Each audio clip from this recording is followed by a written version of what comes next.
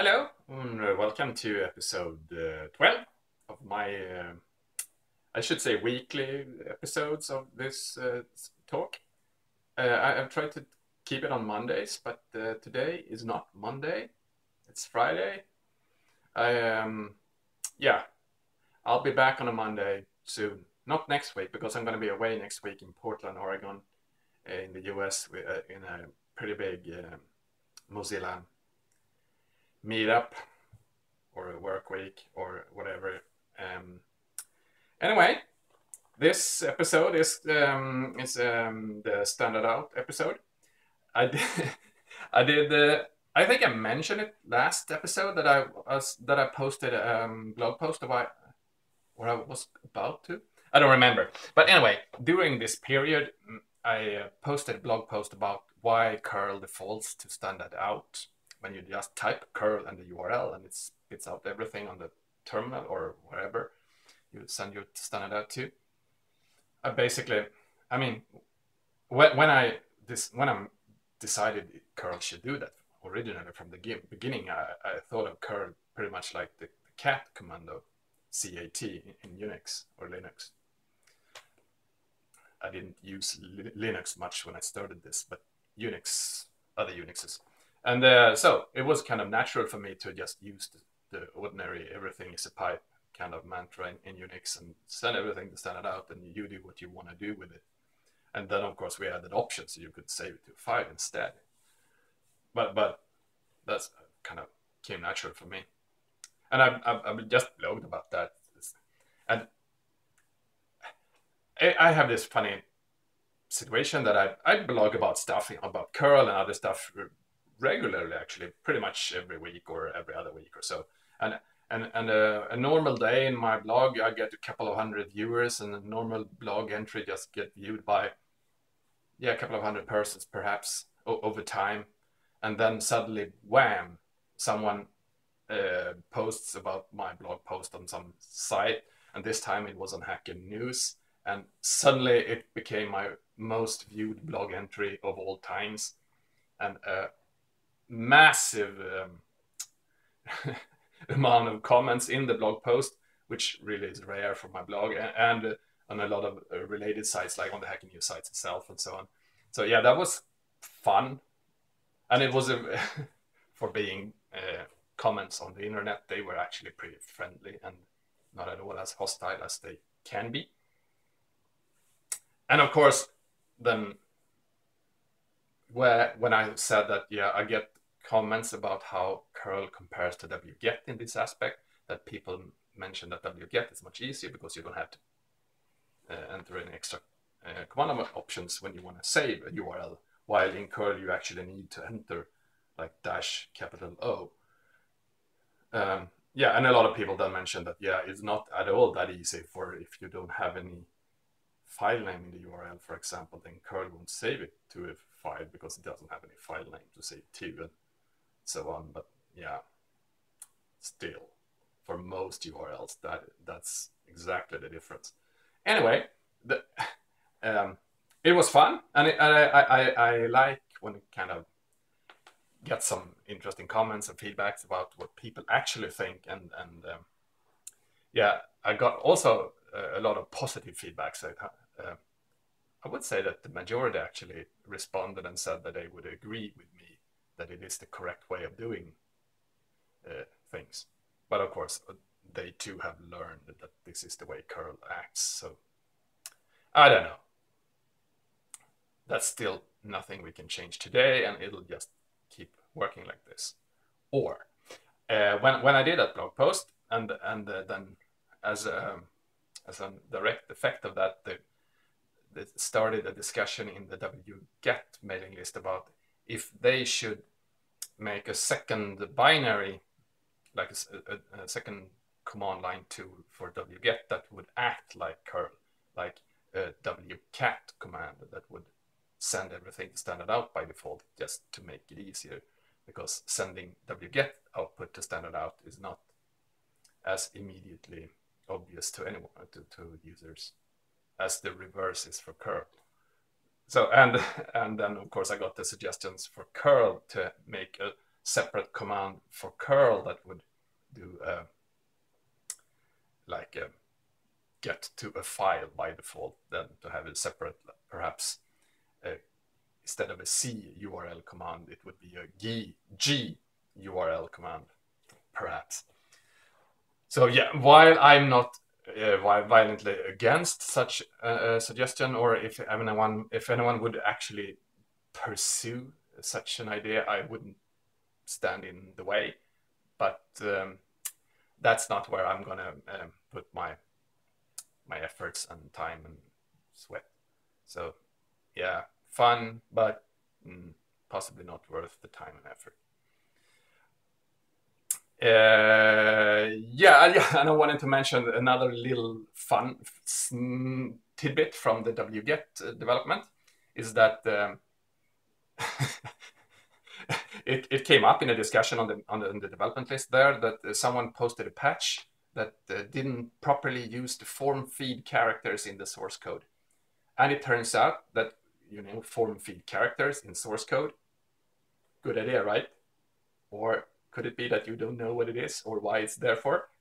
It turns out that the GNU source code style guide still says that you should use form feed characters to divide source code into logical sections or whatever it says. Should, not that you have to, but you should. And form feed characters is the Control L character, which back in the old days used to do a new page for printers. So it would, yeah, it's kind of an insert new page or whatever the word processors have. But anyway, I kind of stepped up on the side and asking them to just drop form feeds from source code, because nobody uses form feeds for that purpose, and no printers understand form feed characters anymore. So form feed characters in source code is just blah. And then, of course, yeah, there's a mode for Emacs that can take advantage of that. And I'm sure that there actually are about 3 actual users out there that find very good use for this. And you 3 can all comment on this video and we can have some fun discussions about that. But form feed characters are now history from the wget source code, and they've been removed and the change has been pushed. Not by me, but I was on the pro side in that discussion. Actually, nobody defended the presence of form feed. In curl, then, it's been almost 2 weeks since I last spoke about this, so I've kind of just looked at it, and yeah, we've done a bunch of bug fixes. We've continued on the pipelining stuff, so yeah, it's going forward. We've been back and forth a lot, and I've merged a couple of things there, and perhaps the most notable bug fix is that we improved HTTP2, plain text HTTP2, that's called H2C, as clear text. So because then we do, I mean, protocol-wise, you do an HTTP 1.1 request, and you use the upgrade header in the request, and the response then from a HTTP2 compatible server would switch to, say, I'm switching to HTTP2, and then speak HTTP2. Yeah, and curl supported it, but we had several bugs in that code, which of course is a side effect that there are, me knowingly, no public server out there that supports HTTP2 plain text. So we haven't really had a good chance to try it for real. But there are a bunch of good people now that have tried it for real, and they found out these problems. And then they also ran into another problem, that it turns out that related to pipelining. Pipelining, you know, is when you ask in HTTP 1.1, you reuse the connection to send multiple requests before the responses have come back. So you can send request, and then get response. So you kind of defeat the round trip penalty. This is a tricky thing, but we have support for it in libcurl. When you use the multi interface, the interface when you do a lot of, or you can do a lot of simultaneous transfers. You just add a bunch of transfers and you ask to get them all done at once. And if you enable pipelining, then you can make all those that are supposed to be done at once to actually do pipelining instead, so that it will share the connections in a much better way. So that if you do a lot of connections on a fewer set of host names, and of course the protocol is HTTP, and some other conditions it'll do pipelining instead, which is in some circumstances a pretty big performance benefit. Anyway, the logic in that kind of made libcurl try to do pipelining even for HTTP2 connections. So if one of those connections, you say, yeah, I want to do HTTP2 for this, and you did a lot of connections, you said, yeah, go ahead, use pipelining. That's a good idea. We would try to switch on pipelining for HTTP2 too. And that's not a good idea. Pipelining doesn't at all exist in HTTP2, but instead you're supposed to do multiplexing over the same connection, which I would define as kind of a pipelining deluxe, or pipelining much better than. So, but we don't have support for that in libcurl yet, so instead we did everything broken. But now instead we will just make sure that if you have pipelining enabled, you want to do that with libcurl, we just won't do it if the connection is HTTP2, but then they will remain doing individual connections to the servers. That's of course something we want to improve, because we want to do multiplexing instead of pipelining, and to really make sure, take advantage of the goodness of HTTP2. Of course, I will greatly appreciate help with this, but I'm also aware that this is into the core and nitty-gritty hairy details of libcurl, so I'm kind of assuming that I will be the one to actually at least do the first implementation of that. Hopefully not too far away in time from now. And but yeah, I wanted to mention also that curl is still not really HTTP2 enabled in most Linux distros, or even in any downloadable package that you get if you don't build it yourself.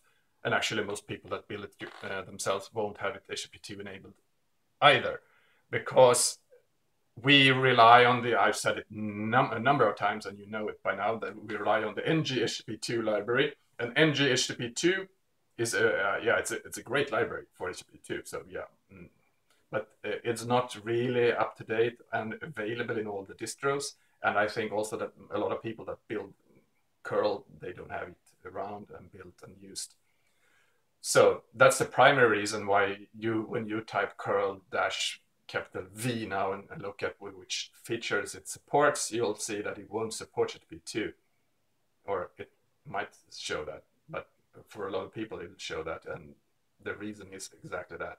So I hope that the Linux distros will start providing this library soon, so that they can switch on HTTP2 as well, as then we'll get more testing. And there are a number of sites now that are running HTTP2 live on the internet, like Google and Twitter and so on. So it is time to start fiddling with this for real on the internet and tell me all the problems, and we can work them out.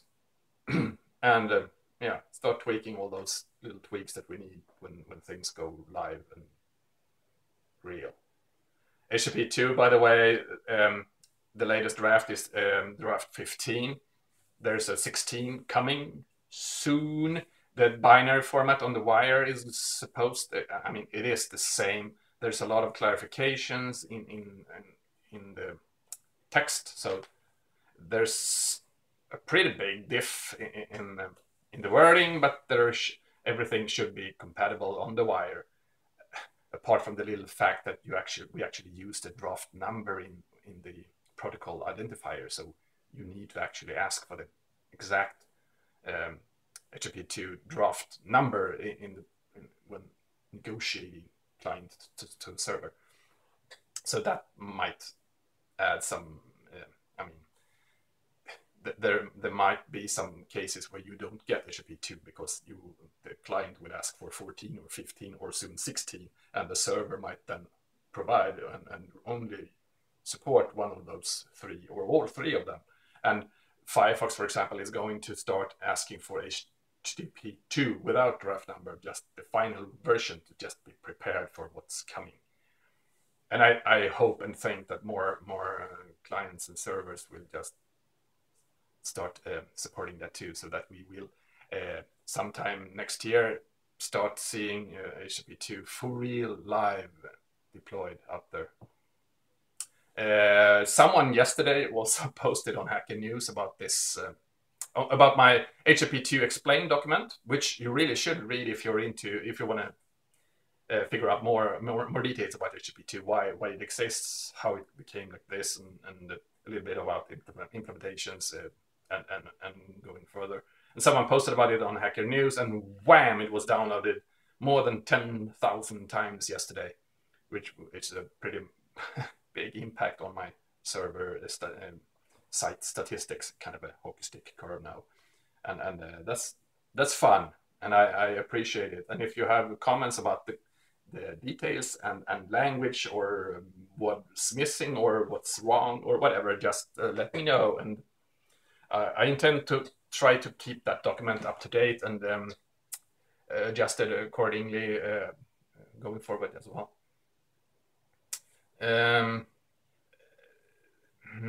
Yeah, next week I won't do any video at all, and hopefully I will be back on Monday videos then after that week. We'll see. It doesn't really matter. If you see this, it doesn't really matter in which day it comes out or not, but it's all for the fun of it. Very long episode. Now I'm gonna quit.